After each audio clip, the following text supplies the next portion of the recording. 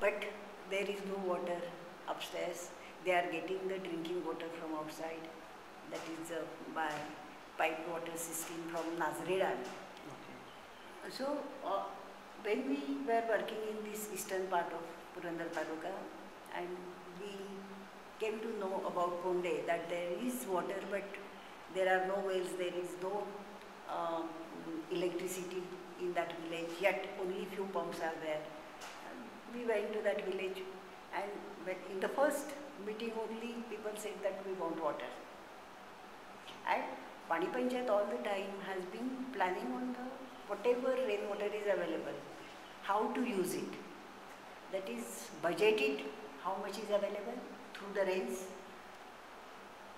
Of course, till now we were talking about on the surface water storages, that is means percolation tanks and this thing, and some community lift irrigation scheme to use that water.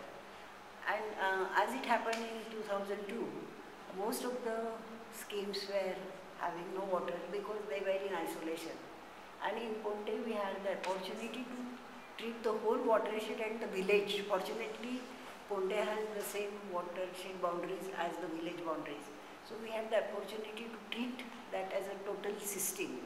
And the people were willing to come together and share the water equitably and in a sustainable water manner. So that was the first thing. And then we started talking with the people, and then Thermax gave us the funding to do the initial survey of that watershed.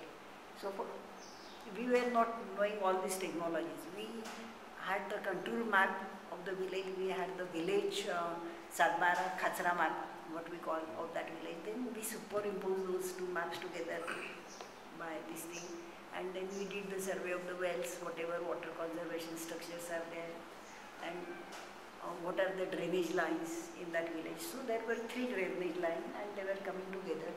And then ACWADAM was also working with us, and they were doing the aquifer mapping and connectivity of the well in that area, and Pondhe was also part of that.